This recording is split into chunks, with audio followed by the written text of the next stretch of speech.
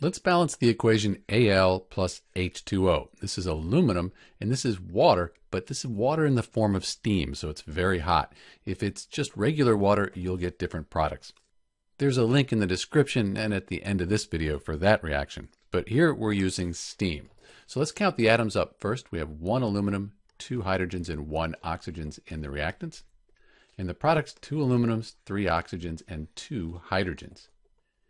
Normally I'll leave oxygen till last, but since aluminum's all by itself, let's leave that till last, because when we change the aluminum here, nothing else will be changed, just the aluminum.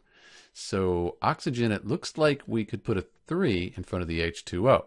2 times 3, that'll give us 6 hydrogens, but 1 times 3, that'll give us the 3 oxygens. Those are balanced. For the hydrogen over here, we can just put a 3 as our coefficient, 2 times 3. That would give us 6. The hydrogens are balanced, and then the aluminum all by itself, put a 2 here, 1 times 2. That gives us 2, and that's balanced. So now the equation is balanced. If you were to write the states, aluminum is a solid. We know that hydrogen, that's a gas. Then this water, we said that it was going to be steam. It was going to be hot, so it'll be in a gaseous form.